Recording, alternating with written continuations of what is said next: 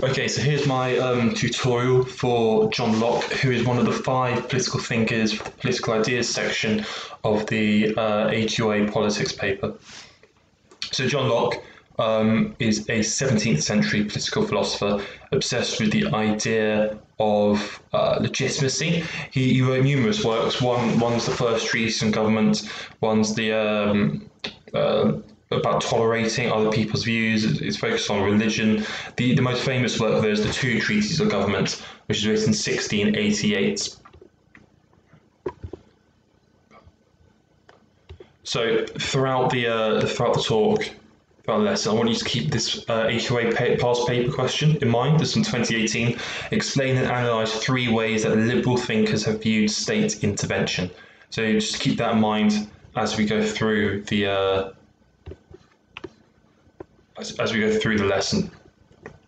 So Locke, in the first treatise on government, asked if divine right was legitimate. So divine right is the idea that God chooses a monarch or a king, and they have a sort of a right based from God.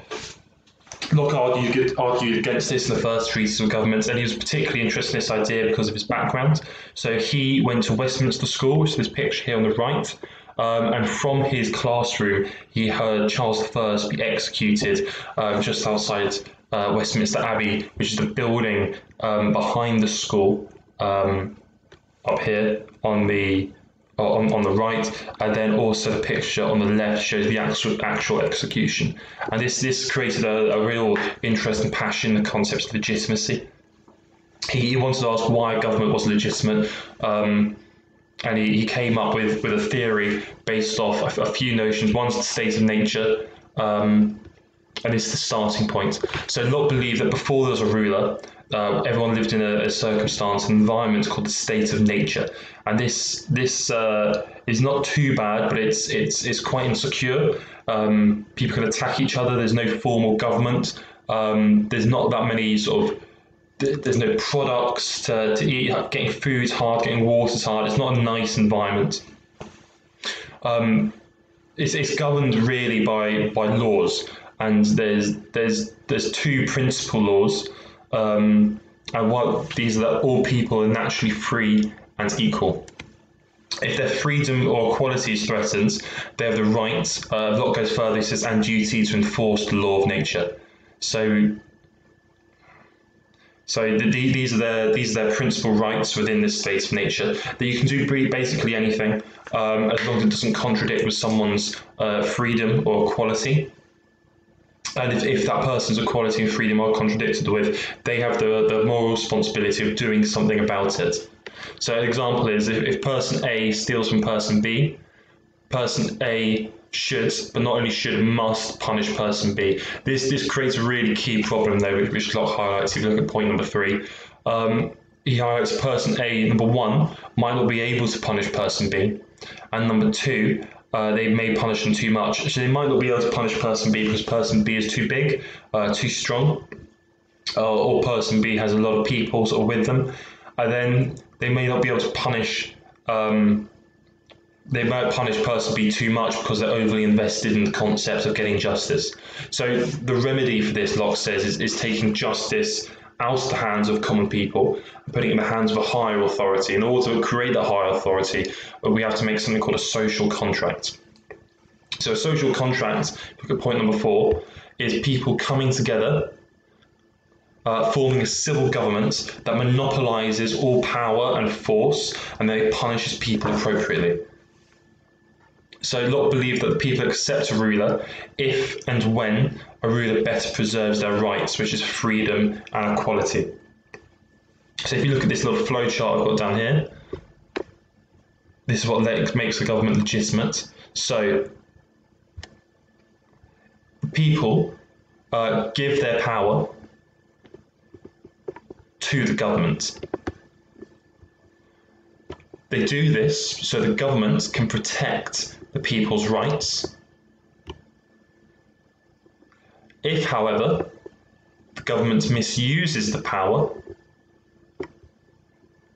the people have the right to replace or overthrow that government. A government is only legitimate if it protects the rights of the people, and the people should only give the powers to the government if it does this thing. This is called the social contract. The main two, I'd say, rights that people have are freedom and equality, but Locke also points out that people have the right to property. This is a really big central theme of Locke's work. So, for Locke, this is what property is. He believes that as all people are equal, all natural objects of the world belong to everyone. So a tree might be a natural object of the world, for example. Locke holds that property is whatever object someone has put their labour into. So the example is a tree belongs to everyone because it's a natural object, but the wood from a tree that someone has cut down belongs to that specific person because they put their labour into the wood or the tree, and then they've got these resources out. Those resources belong to them. So Locke says this is a stipulation. People should only have as much property as they need and not excessive amounts. So you should only get as much property as you need, and anything extra isn't morally justified. So if we just go over a little quick summary of what we've done already. If you remember the question, it's about what grounds or what reasons might the state have for intervening. So we've already got one here. People should only have as much property as they need and not excessive amounts. So if people have too much property, the government should do something about this. An example would be taxation. People making more money than others get taxed more. That's pretty common. And if we go up,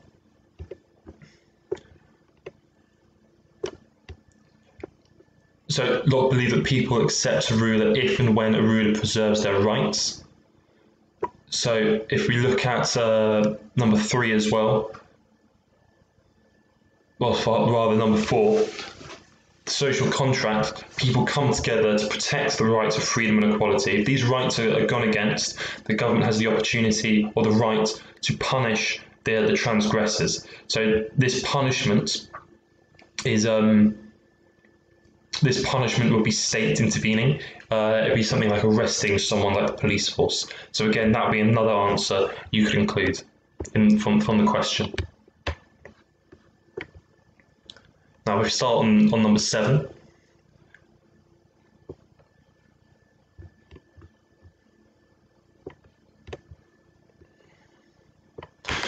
So Locke believes, this is really another important part of Locke's work. Locke believed that there should be a separation of powers in a government. This is what government should look like.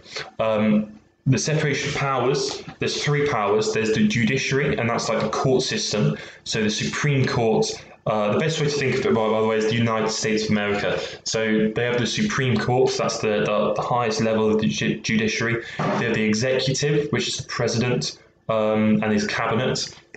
And then they also have the legislature, and the legislature is the Congress, so the houses of representatives and the Senate.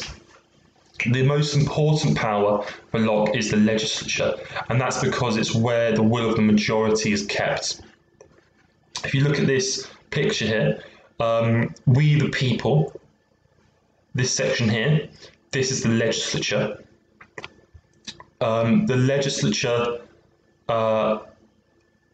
transfers powers to the executive and the judiciary, and the executive and the judiciary checks and balances the legislature, which gives people security and the protection that they need. Because of this, the will of the majority prevails, and there's a separation of powers to keep everyone in check and make sure no institution gets too powerful. The legislature can only make laws, however, that do not contradict the laws of nature. The laws of nature are life, liberty, and property, and this is another really, really, really important concept for Locke. It highlights individualism, which is a central theme running throughout his work. He believes in the power of the individual. The Americans, when writing the Bill of Rights, Thomas Jefferson read this and wrote this down as life, liberty, and the pursuit of happiness. So going down,